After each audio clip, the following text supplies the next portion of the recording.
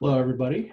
My name is Dave Argent, and this is my talk called Confessions of a Systems Engineer, Learning from 20 plus years of failure. So let's get started with a little bit about who I am. My name is Dave Argent. I've worked at Amazon for the last 3 years and change and spent a long time in the tech industry before that, having been at Microsoft for 19 years, where I wore various hats from tech writer to systems engineer to SRE lead to program manager.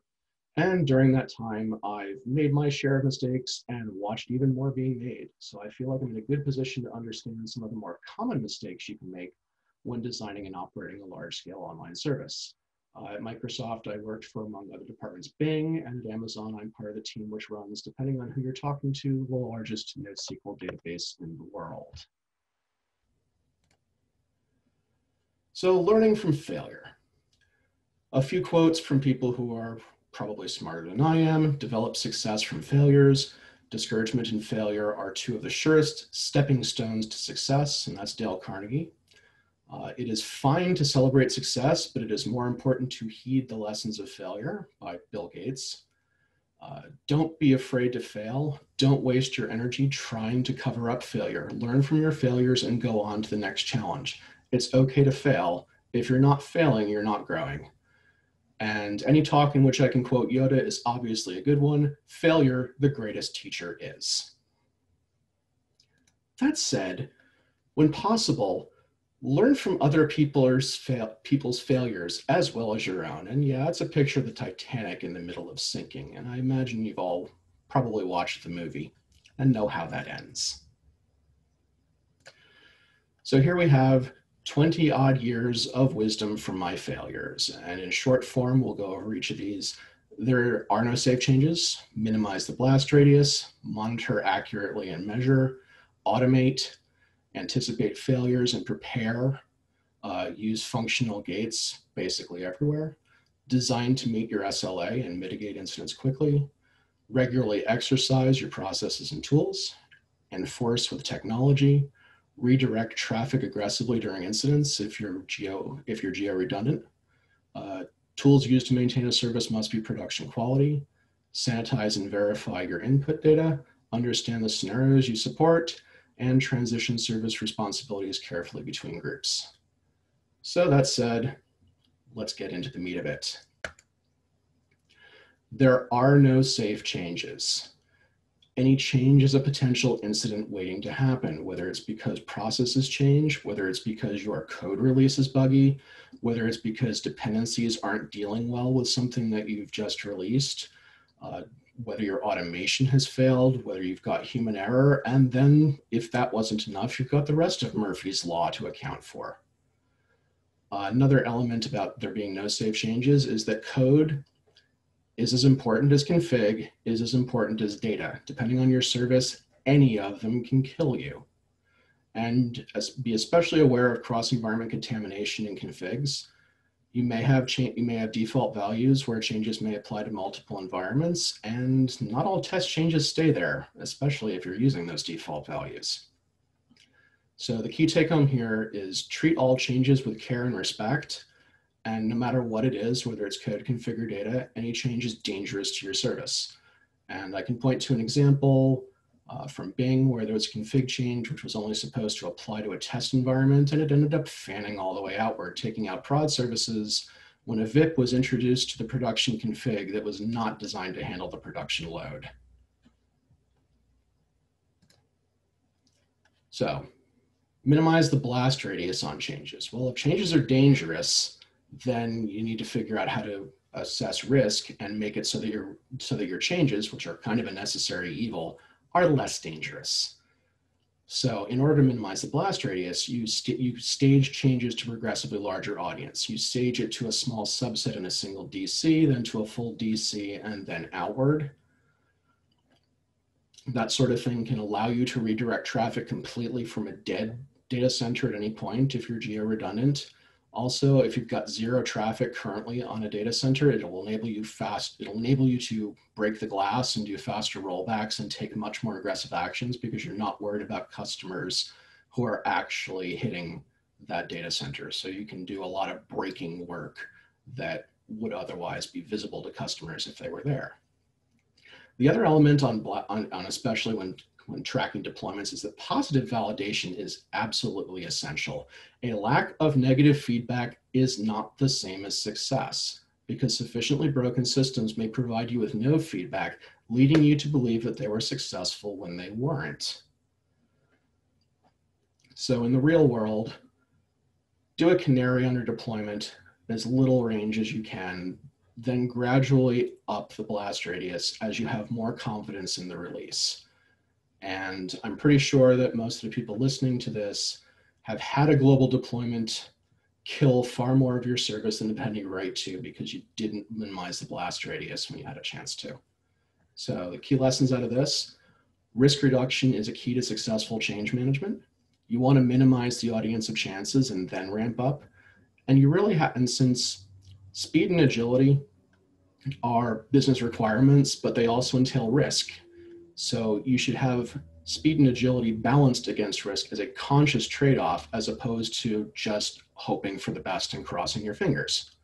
And lastly, can't repeat enough, a lack of negative feedback cannot be your only signal that it is safe to proceed.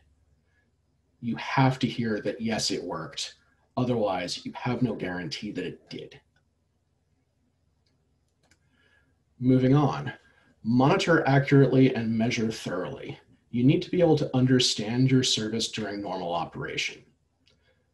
Without understanding normal, it is almost impossible to figure out predictably what's broken unless you're hard down. And incomplete failures are a fact of life. You don't want to be victim to them. So as a result, you need to monitor accurately. But more than that, you need to reduce false alarms to avoid unnecessary escalations. Otherwise, you're going to burn out your engineers, who are going to be suffering from sleep deprivation because they're getting paged in the middle of the night every night. You want to be able to direct escalations quickly to the person who can mitigate the issue when you actually have a real problem, because that's really the key to reducing your time to mitigate these sorts of incidents, is being able to direct it to the faulty, to direct it to the owner of the faulty component quickly. And you want to make alerts informative enough to point to the underlying problem or problems quickly. Because let's face it, most failures seem to happen at about 3 in the morning, and most of us do not do our best work at 3 in the morning. And being able to read a document or being able to read through an alert that points us in the right direction is definitely a shortcut in terms of making, in terms of mitigating things more quickly. So really, your key lessons here: you can't know what's wrong if you don't know what right looks like. And you can't automate a response to something if you can't programmatically see where there's a problem. And direct escalation to the right person with enough hints or information to help them debug the issue if your automated mitigation fails is going to make your engineers happy, because they're not going to be awake all that often for long periods of time trying to debug issues off hours. And it'll also lead to faster mitigations. One last element here, you can think about it this way, and I've heard it said: just about the worst thing that can happen to you if you run a large online service is for your customers to tell you that you had a problem that you didn't know about. Think about that carefully. If you're at all concerned with your customers telling you that you have a problem because your monitoring missed it is really something you want to avoid. It's definitely a black eye. So I mentioned automation before, and I'll mention it again because it's quite important. You want to automate your mitigations. Not all failures are hard down issues. You want to be able to build systems which are able to self-diagnose a wide range of failure modes, whether you've got a bad server and need to fail away, whether you're running a stateful service and need to change who owns the database in terms of a multi-cluster system. There's a whole lot of things that you need to be able to self-diagnose a wide range of failure modes. And what's more, you want to be able to try to repair those failures and performance issues proactively before the customer gets a chance to notice. For example, if you've got a top of rack switch that fails, you want to have your system find that those servers are not accepting traffic and automatically fail over elsewhere. Better yet is if you need to add additional capacity, automatically add additional capacity out of a spares pool. You want to keep human beings out of the loop as much as possible because it's faster. And because your resolution times are going to be shorter than the amount of time that you can page an engineer if you've automated it correctly.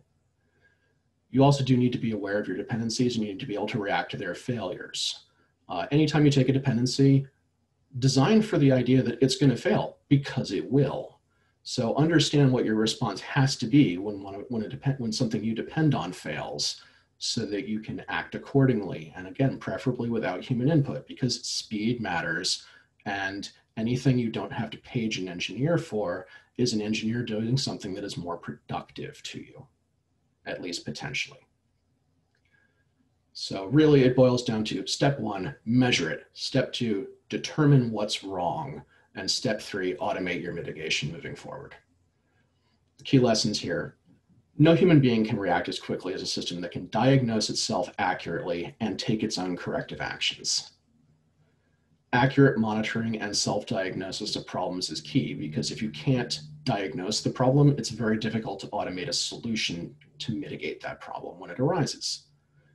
You need to be able to react to partner or dependency issues, and that can be as important as reacting to your own. Basically, you don't have control over all of the things that you depend on, and yet you're still stuck operating a service and trying to hit some number of nines worth of availability.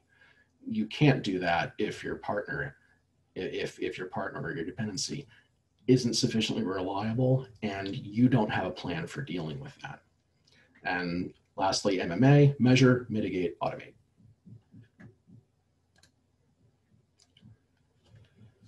Next up, degraded service modes, otherwise known as an imperfect experience is usually better than a non-existent one. At some point in time, if you are running an online service for long enough, you'll be unable to serve all of your traffic or a dependency will fail.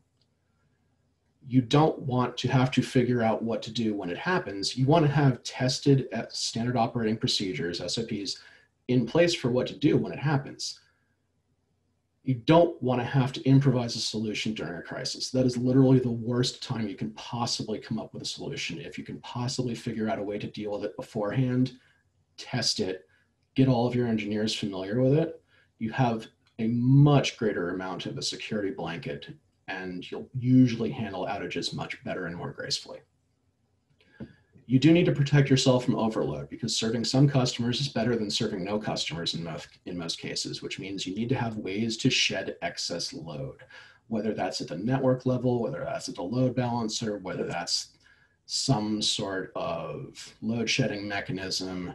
You need something because you can't rely on your partners or your customers to self-limit load. While you may have partners that are fairly good at this, relying on them is almost a guarantee, thanks to Murphy's Law, that eventually they won't. And certainly, customers are not well known for self-limiting load. And as a result, a kind of a sad state of affairs, but something which is nonetheless true in the real world, is that customers and partners are often the enemy of service availability. Just because they're your friends or they're giving you money doesn't mean it's their job to make your service more easily operable or that they're going to self-limit things like load. So the result of all this is you really need to plan for failure. You need to work to provide your customer with a useful experience even during failures. So really, the key lessons here are understand and design degraded service modes into your system for if a component breaks, what does your customer experience look like and how can you make that the best customer experience that's available given the failure that you currently have in your system? And test those degraded modes and the SOPs that surround their use. And I'll give you a very painful example on this one. Some of you may have been familiar with, Prime Day 2018. At its worst, one of the main databases was responding to 98% of all requests, and that was when it was absolutely at its worst. Despite this, it still made front page news for major site-wide availability issues from what is actually a relatively small overall availability loss. So what happened? Upstream partners didn't keep the idea of degraded service modes in mind. And as a result of that outage, there were more postmortems than I can count on both hands in terms of lessons learned there. So use functional gates pre, post, and during releases. And I'm going to point to the side of one of the pictures that I was so proud of finding, which is a gate that you can simply walk around. That is not a very functional gate. So good is testing before you deploy. Better is testing after you deploy as well as before you deploy. But the best is really testing during your employment while you're in the middle of increasing the blast radius, so that you can test it when it's got the smallest available audience, and then test some more as you increase the audience until such a time as you've completed your rollout. This enables you to catch issues early, and it also enables you to proactively roll back while the blast radius is small and while you have fewer customers that might notice that you have a problem. So that said, testing is great, but if you have useless functional gates, it's not going to help you all that much. So you really want to test and monitor your actual service functionality, and then you want to be able to accurately measure the real customer experience. And this is an occasion where sometimes synthetic tests are adequate, but a lot of times they're not. Because if you're dealing with purely static data, it can get cached. There's any number of things that can happen where synthetic tests simply don't reflect the real world, and where a customer might see a problem, your test might not. You're also going to want to have specific monitoring against your canary environment, which is what I'm calling the first place that you ever deploy something, your smallest blast radius. And you also want to have specific monitoring against individual fault domains. You don't want to say, for example, alert at 99% availability for across the world and discover that that meant that one of your small regions was hard down with 0% availability. You really need to have individual fault domain monitoring, because just doing your stuff global and hoping that all of your failures are evenly distributed isn't going to hold in the real world for a lot of cases. So be aware and be careful. So key here, test before, during, and after your deployments. Look at and monitor the customer experience and have monitors that are specific to your fault domains.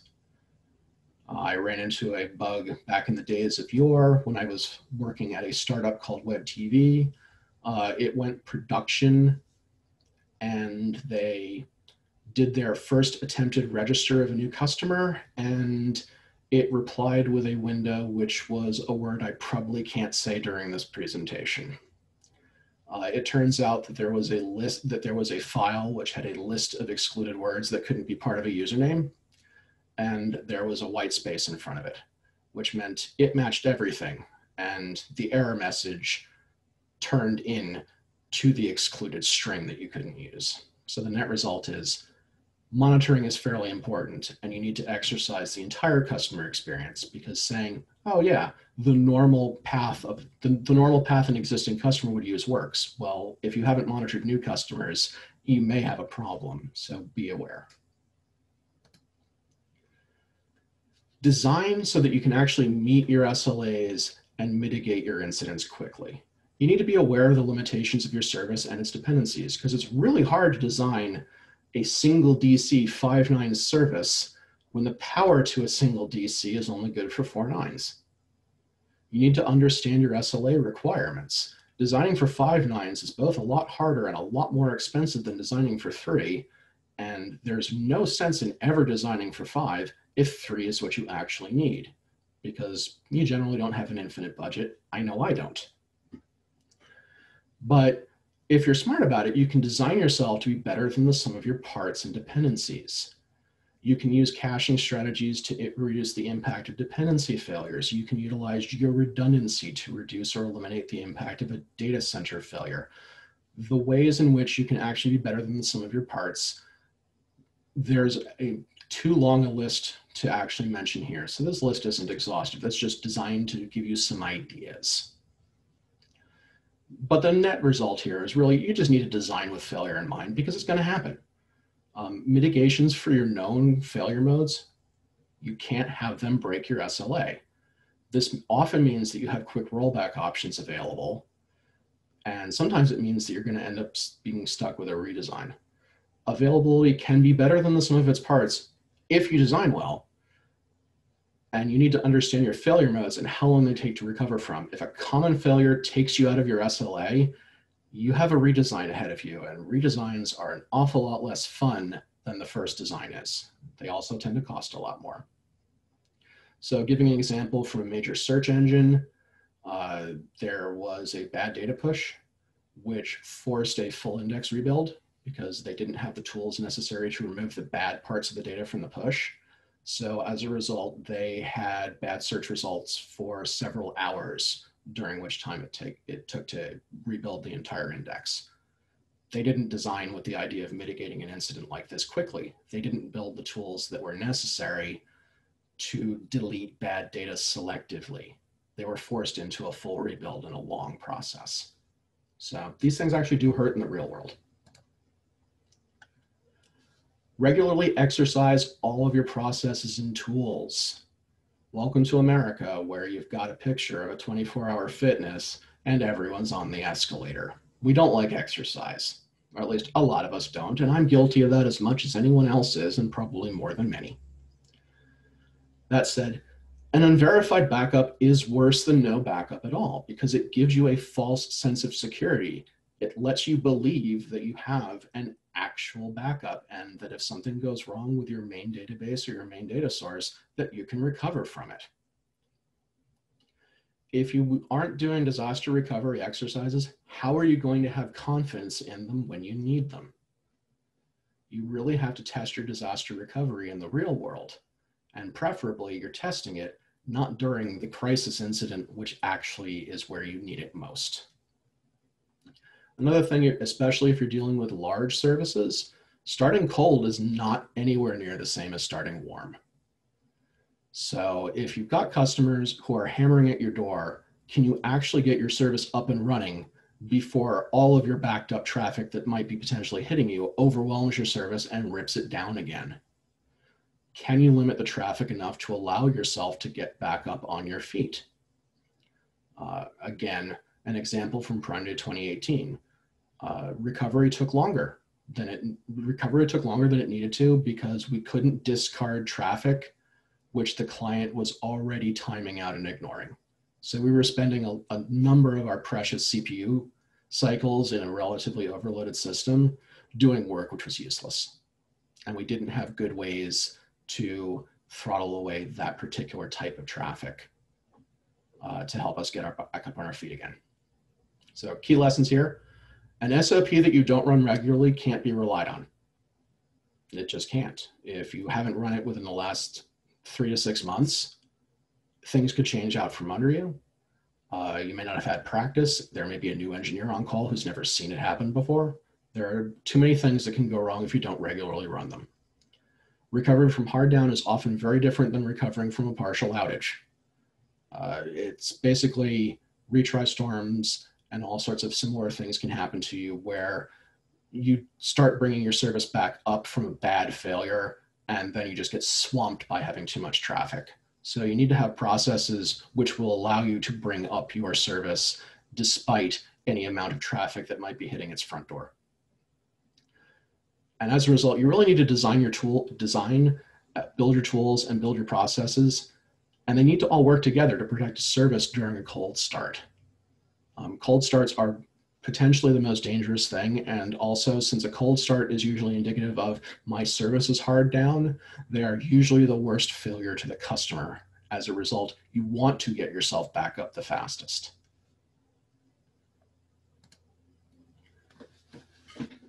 So ideally, we're enforcing processes with technology because humans make mistakes. We're imperfect. I'm imperfect. I've certainly made a lot of mistakes over a long time, both at work and at home. So it's good to have processes in place to try to help reduce human error. But the better solution is to have technology in place so that human error simply can't occur. You want to make the right way the only way that you can normally execute an operation, because let's face it, a really good syseng type person or a really good ops person, let's assume that they do 99+% of everything correct. By the time you've got a 50-step process for something like a manual deployment, more than half the time, something will go wrong. So you can't have unrealistic expectations of how accurate human beings can be because we make mistakes. So if you make the right way the only way you can normally do it, the potential for human error goes down an awful lot because you can test all of your code ahead of time and you can work to make it bulletproof, and you remove human error from the equation. That said, you need to be able to allow for high risk actions, which are often referred to as breaking the glass. You've all seen the in case of emergency break glass. That's what I'm talking about here. So having good guardrails for being able to only do it the right way is the enemy of flexibility during an incident. Since you can't predict all incidents, you can only try your best. You need to balance the ability to improvise and potentially respond to that risk by requiring break glass operations to require two-person authentication, or to have some sort of guardrails for, yes, I realize this isn't the way we're supposed to be doing it. Yes, I know what I'm doing, and require extra confirmations so that you can't accidentally do things other than the normal way without meaning to. So really, account for human error. You can't avoid it. Make the easy way both the right way and the only typical way. Another element of that I should probably add is make it the easiest way. So lastly, understand when you need to take the guardrails off of your lovely system that stops human error with solid SOPs to help protect you from yourself, because when the guardrails are off, you really have the potential to be your own worst enemy. Now, this doesn't so much apply to non-geo-redundant services, but if you're dealing with clusters, the same principles sort of apply, which is redirect or drop traffic aggressively during incidents. And really the idea here is that an outage that the customer might not notice is usually better than one they will definitely notice. A slower, less complete experience is generally greater than no experience at all, and service to some of your customers is usually greater than service to none of your customers. So don't be afraid to redirect aggressively if a fault domain is underperforming. High latency or small availability drops can and often should justify redirecting traffic, because low service quality impacts brand as well as impacting the bottom line as well. That said, you really need to have objective criteria for what constitutes unacceptable service. It has to be well defined. You don't want to be determining what acceptable service quality is during an incident and have to make judgment calls. During an incident is not when you want to be making judgment calls if you can possibly avoid it. So really the key lessons here is react such that some service is usually better than no service. Minimize the impact to the customer. Decide ahead of time whether full service to some is better than degraded service to many, and write your SOPs, your tools, and your processes accordingly. And remember that not all damage from an outage is from lost transactions. Brand ends up being rather important for companies, say like Amazon or Microsoft or Facebook or any number of companies that are really trading on their brand to ensure their own success. Production quality tools. Any tool that you depend on to operate your service must itself be of production quality. Incidents have a tendency not to come on a convenient schedule, and no one really wants to have to answer for when your tools only mitigate 99% of incidents and you hit the 1%, which takes you down for 24 hours because your tools weren't ready to deal with it, or your tools were down. So administrative tools can have a massive impact on service. They rarely have the same rigor of test coverage, and especially for things like disaster recovery tools or very seldomly used tools, they are infrequently exercised and are even less frequently tested. Most of the time, I've worked on a lot of services where the administrative tools were not part of the standard test suite. They just didn't have test coverage. So you never knew from one release to the next whether the administrative tools were still going to work. So really, you want to treat your administrative tools as mission critical because during an outage, they are, and outages will happen. You need to exercise those tools regularly to ensure that they're ready when they're needed, and that your documentation is up to date, and that your SOPs for using them are up to date. And you really want to test your tools prior to every release. And by that, I mean in your test environments. Discovering that the tools you rely on to operate your service don't work with the latest release is awkward when that release has fanned out to all of production. So just as an example of production quality tools, imagine, if you will, that your control plane, which is responsible for replacing dead hosts, has a single point of failure and it doesn't fail over its master correctly. This might have happened to me in the real world on a couple of different occasions. It's a bad scene. You really want to have your tools be production quality. And that includes monitoring them, just like you would be monitoring production. Sanitize and verify inputs. I was thinking about an X-Files graphic here for trust no one, but I really think that you also need to stay paranoid, and that just wasn't going to be complete enough. So really trust no one, because any data can be bad, and this is despite the best intentions of whoever's giving you the data. It could be a partner who doesn't want to do anything bad to you, but if they have an error somewhere or someone fat fingers a piece of manual input, bad things can happen.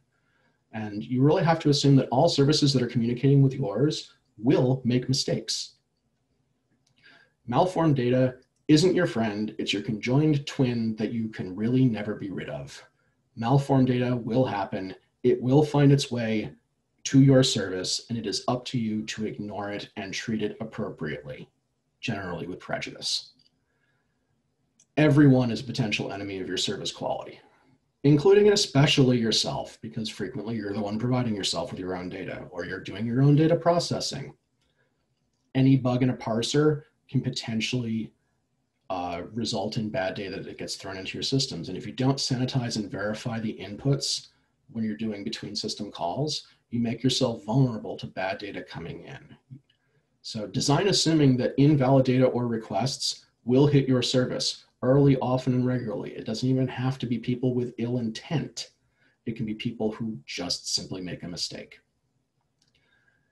Service configuration should receive extra validation because a bad config parse can easily result in a complete service outage. I might have seen that one happen a couple of times, where you push out a new configuration, your service bounces as part of picking up the new configuration, and suddenly your service won't restart. You combine that with not having a good blast radius on pushing your configuration changes, and suddenly you're hard down, and it's not necessarily easy to get out of that. Understand all the scenarios you support. For example, at Amazon, it's not all just US retail. We have to be concerned with a worldwide operation. So you need to understand who you are serving and what are their requirements. Understand what traffic is important and why, because this can guide how you react during incidents. If you have to remove traffic from your service, as part of a load shed, if you understand what service is high quality service to you, or what is high import service to you and what isn't, you can make intelligent decisions about what traffic to drop. For example, I can tell you, Bing classifies certain traffic just based on how it looks as whether it's highly likely to be bot traffic or not. If the system gets overloaded, it will selectively drop bot traffic first, just as a useful example of how to treat traffic in effectively different tiers. You also want to avoid cross-region dependencies so that you can isolate your fault domains, because few things are worse than having one central item, which is the linchpin to your entire worldwide service that's not replicated anywhere, and have that go down. If you have that component replicated across all of your fault domains, then you're not prone to a worldwide outage for that one issue. You're only going to potentially hit the one fault domain which isn't currently receiving that data. That said, having a failback in a different region can be a very good idea, such that if your local version of something isn't available, that you have somewhere else that you can look for it. It's basically protection by layers.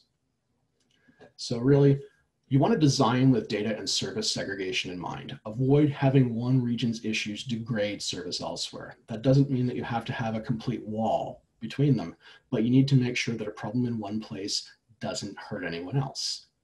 And you really need to know that not all traffic is created equal. If you have the option to drop low priority traffic during an adverse event, that may be your best option. Additionally, in recovery, if you can recover your high priority traffic first during an adverse event, that's also going to be very good for your business. So it's really about understanding the scenarios, understanding the types of requests that you're getting, and treating them with the import they deserve when you can't serve everything. Lastly, transition service responsibilities carefully. You should be constantly planning for transitions because this doubles as preparation for adding new team members. Tribal knowledge is the enemy of all things good in the world. Document and exercise your SOPs. Use your SOPs during every incident. Your documentation will remain up to date that way, or the diffs between documentation won't require someone to do a multi-month slog through your knowledge base to figure out what is and is not stale. This enables safer transitions of responsibility between groups. Also, take advantage of shadowing existing staff during incidents for training opportunities. Nothing teaches you how to operate a service quite as well as watching somebody else operate a service or peeking over your head, while you're in the process of operating a service. So off to the right, you might imagine there was once a copyrighted image here, which showed that tribal knowledge is the enemy if a member of your team leaves the realm of living suddenly and unexpectedly. You can guess what cartoon that might have been. So key lessons here. It takes effort to run a service well. It also takes effort to teach someone else how to run a service well. Document all the things. And a good handoff is a two-way transaction. Merely saying that a transition is complete is not the same as meaning that it will be effective. So I got a couple of parting thoughts here. Hopefully you haven't fallen asleep just yet. But no list like this is exhaustive. These are just some lessons from a long career spent operating online services. Some of them are obvious, some of them are less obvious. Think about tomorrow, next month, and next year about what you'll need to operate your service at scale, because once you fall behind on scalability, the technical debt to catch up can be very difficult to surmount. Prepare and design for success. One of the most dangerous times for a service is when it's embarrassingly successful. It's a problem you want to have, but it's a problem you need to be afraid of and plan for. And lastly, mistakes will happen. Things will break. The best way to learn and improve is not to concentrate on assigning blame, but to work together on solutions to avoid similar situations moving forward. And put another way, more succinctly, have your postmortems be blame-free rooms. Blame doesn't help you. Working towards solutions does. Thank you for your time, and I hope you can learn from an awful lot of the mistakes I've made instead of learning the hard way yourself. Thank you for listening.